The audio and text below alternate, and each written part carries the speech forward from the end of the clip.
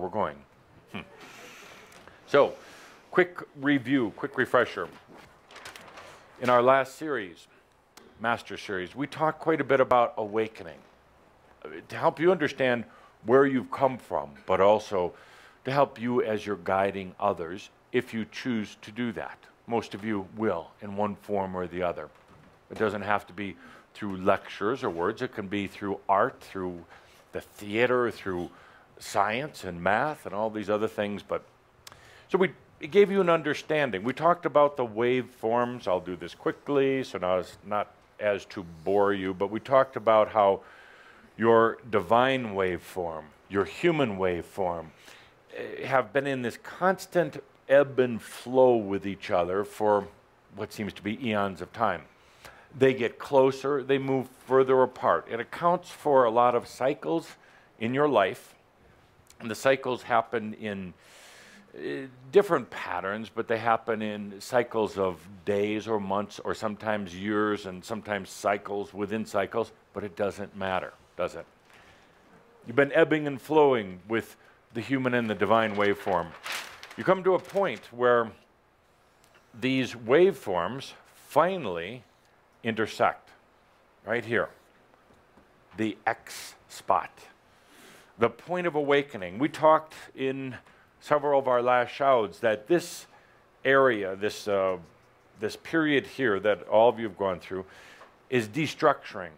You're destructuring yourself in preparation for moving on. The destructuring almost has to occur. It's very difficult to get around it. Otherwise, if you don't destructure, you're not creating the space for the new, improved you. You're just dragging the old you in, and as, how does the saying go, same old whore in the brand new dress. Nice. And very graphic, very graphic. So you go through a destructuring. You go through the destructuring, which for most of you was really tough. Losing your jobs, your relationship, battles with your aspects, battles with your mind, with yourself. The destructuring was important, though, to get back to some of the core energies of you. You are still having some of the residual effects of destructuring, and you're still feeling it at sometimes, but you go into this next zone, the quiet zone. Everything gets really quiet as you really slip into this X spot. It gets very quiet, sometimes unnervingly quiet. Where's the commotion? Where's the drama? For those of you addicted to dramas, for those of you who just like to have a lot of stuff going on, very unnerving. And then you do this thing that will assure that you get some drama. You say, what am I doing wrong? Just because it's quiet, I must be doing something wrong. The other shoe is about to drop. I know it. Every time I've come to quiet before, everything goes to hell.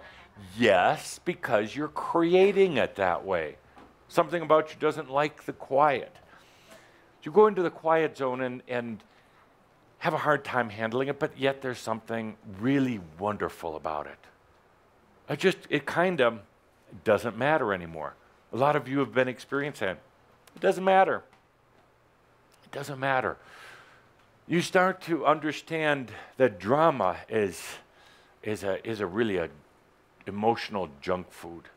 You're tired of the drama. You feel weary of it, but you don't know what else is out there. In a way, you're trying to replace old drama with just kind of new, improved drama. But in the quiet zone, there tends to be no drama. That's where many of you have been. Yes, still some old effects from destructuring. Now, based on the consciousness of this group, where we're going, where actually you're at, not just where we're going, where you're at right now, we move into the next step. We move into the next zone. It entails allowing yourself to transcend the old limits of the mind. The mind is probably one of the most adaptable programmable and actually flexible and amazing parts of you.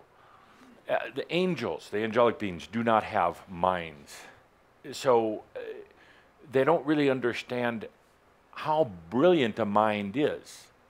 You now are a body of consciousness with mind and spirit and body and nost and aspects and everything else. It's really quite amazing. There are non-human, non-physical beings who would kill to have what you have, literally, if they could. Fortunately, they can't, so they manipulate instead. They want this. Can you imagine? Just imagine for a moment, you're an angel, you've never come to earth, but imagine just contemplating having more than just this fuzzy, wuzzy angel being self. Very kind of, very airy-fairy, I guess is the right word. The integration of a mind, the ability to take on physical form and eventually to be able to be in or out of physical form by choice. You have to experience it. You have to really get into it first. They want this. They want it because it's a type of fulfillment. It's a type of, they feel the advanced being. That's why I have to laugh when I hear people talk about these ETs, these aliens, these advanced civilizations. Until you've been in physical form and had a mind, been here on earth and learned to integrate the I am or the God self, there is no more advanced form anywhere. Anywhere. It's just a bunch of mind junk with a being who says they're from an advanced civilization. I highly doubt it. And I've been around a little bit, haven't met anything more advanced than a conscious human being. Because you have the body, the mind, the spirit, because you are learning right now how to choose, how you want to work with those. Do you want to be physical or do you want to be non-physical? Do you want to be mental for a moment to help figure out something that requires mental, or be the divine, or how about the combination of all of it? That is the most advanced species in all of creation and can only be found here on earth and can only be had by experiencing lifetimes on earth through the birthing process. Whew, I should probably quit right there, but I'm not going to, because I want to talk about, so we go beyond now. What happens? An interesting thing happens. Some of you have been getting a little clue or feelings of this lately. Others of you just started doing it. I've been showing you for months and months this, this very linear horizontal diagram where the spirit and the divine finally cross the X point, and then they keep weaving in and out. They no longer are separate. They're no longer ebbing and flowing. Now they're interweaving with each other. The only reason why that's significant is because now you have human and you have divine in this beautiful tapestry going together. Never, ever, ever to be separated again, ever. You cannot undo this. You can't go backwards, even if you try. So I've laid this out in a very horizontal manner. What happens as we get deep into the X zone and we start going out, horizontal changes to, it changes to what you would call vertical. What does that look slightly like? Absolutely, absolutely like DNA. Because DNA ultimately is a physical template of a divine action. It's showing up in your body as strands. There's more than 2, by the way. There's a lot. There's a lot. It was known at one time that there were up to 12. And then, as some of you know, there became the 13th with the integration of masculine, feminine. Some of you right now are carrying 15, 16, 17 different strands. Some of them not really activated yet, but they're in design. They're being architected for things you're going to be doing very, very soon. So now the dance of the divine and the human become, it actually shifts. It actually shifts because you're no longer on a linear path through life. In a sense, you could say that when the shift occurs, you've set up all the potentials to transcend time and space.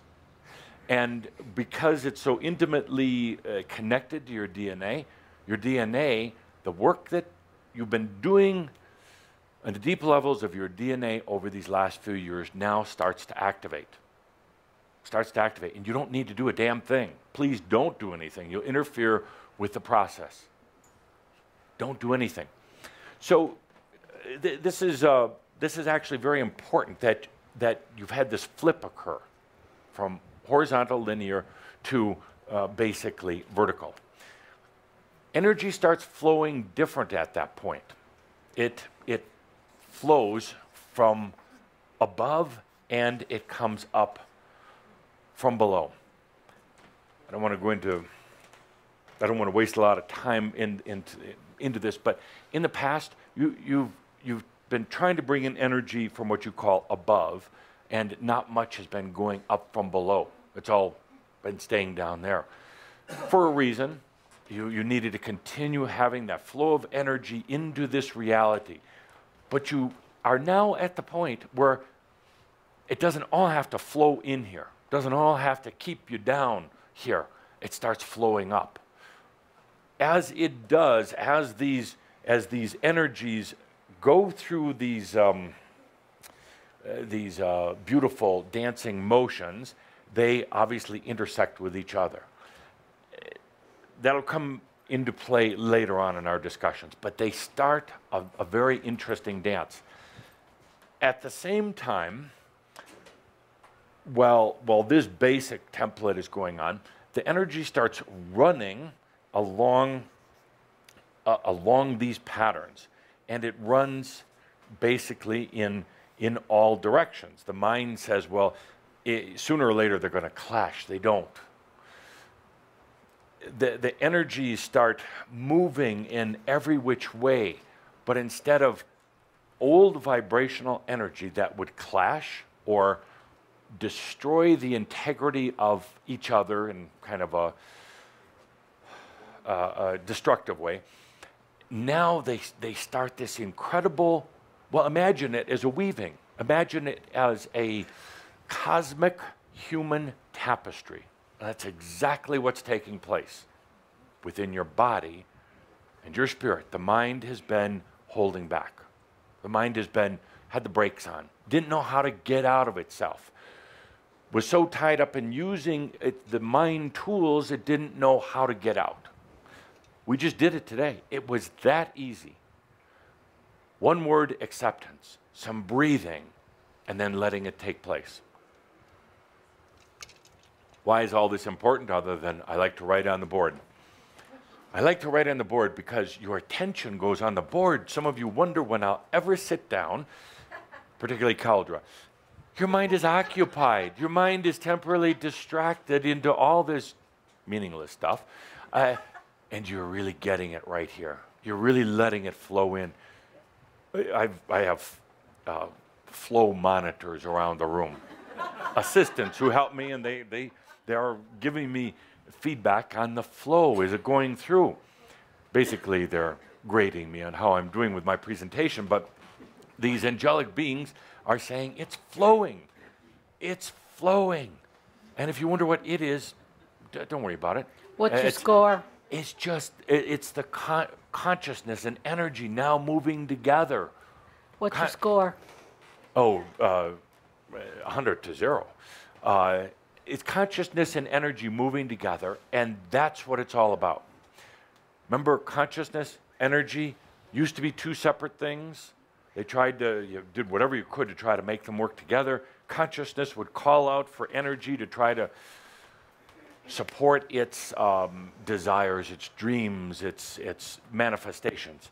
But now what's happening in all of this, is they don't need to be separate. It is truly what I would call holistic. Consciousness and energy contained in the same vessel, contained in the same dynamic together. That's what, by the way, we call new energy. They're together. So why is all of this important? Well, it's important here because we have a dynamic now taking place. And imagine this just keeps going on and on and on. There is a shadow of the old horizontal. There's still a shadow of it. It has to be for a lot of reasons. That kind of intersects through here, but it's but a shadow. It's a reminder. It's a little marker along the way. What happens right now is these areas here, in this dance of human and spirit, these are filled with potentials. Potentials. What is a potential? It's unexpressed reality. The potentials can be grand, they can be small. They can be earthly and human, or they can be totally beyond anything that you've known. The potential is everything that you could be and everything that you could have been. Potentials are not, please do not look as potentials as being just something in the future. That's limiting. When I say potential, some of you think, oh yeah, what's out in the future? No. What are the potentials in this moment? What are the potentials for the past? You said, well, the past was the past. No. The past was only one potential that was activated or realized. The past contains potentials that are as dynamic, or perhaps even more dynamic, than the one you picked, or the one that somehow made its way to you. So the past is also filled with, incredible potentials that aren't negated just because they're in the past. The past contains, the past isn't the past anymore, actually. You have to get through that thinking. The past has nothing to do with before. The past is in this room right now, all of its potentials, and you are absolutely not who you think you are. You think that you were born into this certain household and had these certain experiences and traumas, and you think that's you. It is not. It is one potential of you. But what if you are all of these other potentials? These potentials are yours. They don't belong to anybody else. They're not in some grand pool of potentials that you go and select from. They're not in the potential, the department store potential. They are only yours. That's important also. Let's take a deep breath.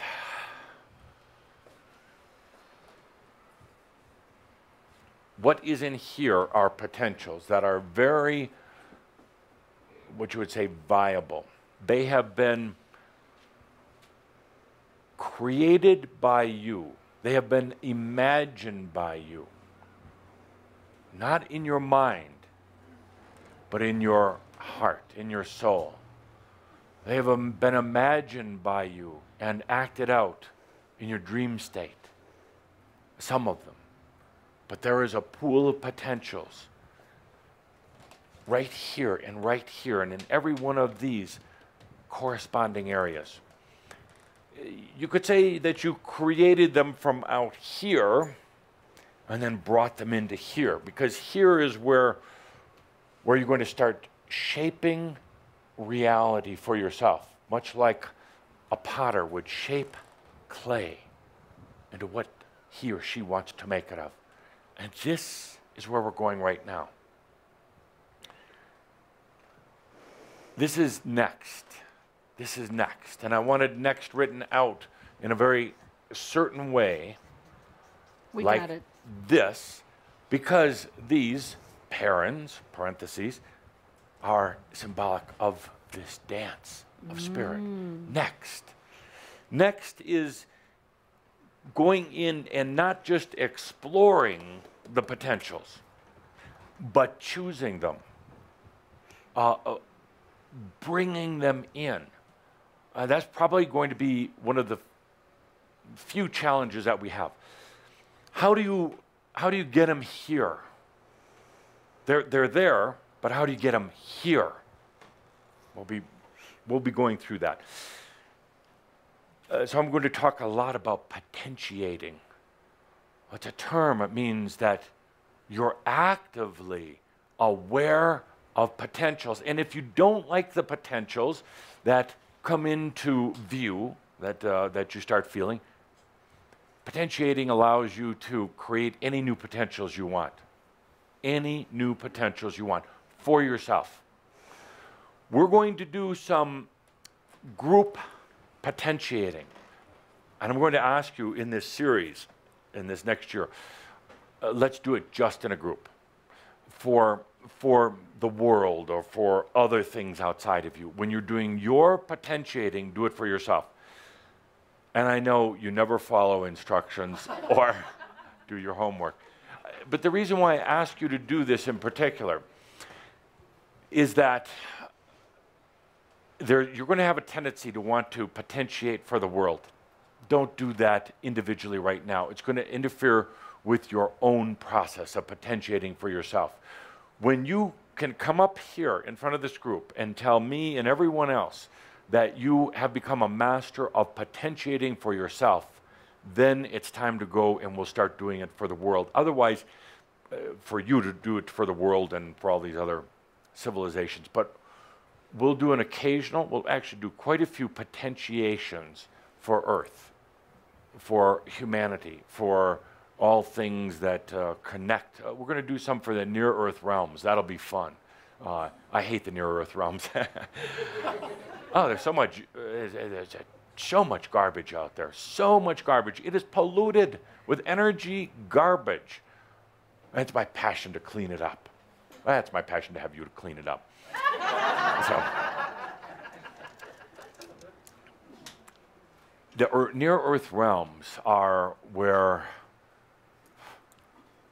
beings go after they die to act out their continual dysfunctions. They've forgotten that you go past the near-Earth realms. You go either into the crystalline realms or you go back to the angelic family realms. They hang out, and it's just become what used to be such a beautiful, beautiful place. Just to, the reason I don't like it, you and I used to be able to go there. We used to be able to kind of imagine ourselves there when we just needed a little bit of a break, when we needed to get away from the rigors of everyday human life. And it used to be nice and quiet out there. And now it's just filled with garbage. You can't go there anymore. Can't find a quiet spot in the near-Earth realms to save you. So, I'm somewhat pulling your leg.